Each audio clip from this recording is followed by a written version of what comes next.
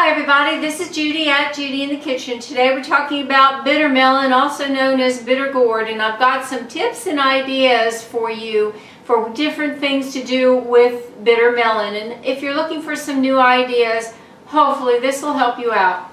First of all, the peel of bitter melon or bitter gourd is edible, and so peeling it is optional.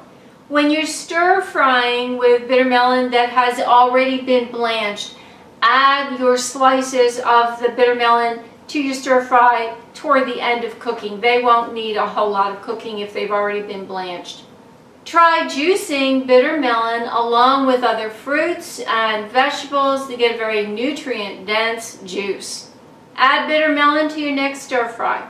Try sauteing bitter melon along with tomatoes, garlic, and onions, and then scramble that along with some eggs for a nice dish, egg dish. Try stuffing bitter melon with ground meat and vegetables and then serve it with a black bean sauce. How about adding bitter melon to your favorite savory salad and then top it with your favorite salad dressing? Try serving diced bitter melon in curries, stir fries, or pickles, or stuff them with meat, shrimp, spices, and some onions. How about trying parboiling bitter melon like you would zucchini? That means boiling it very briefly and serve it as a vegetable. Here's a nice side dish idea for you. Try seasoning bitter melon slices with some salt, turmeric, and a little chili pepper. Stir fry it with some onions and garlic, and then drizzle a little balsamic vinegar or soy sauce over that. Add a pinch of sugar if you want to cut out some of that bitterness, and that'll help.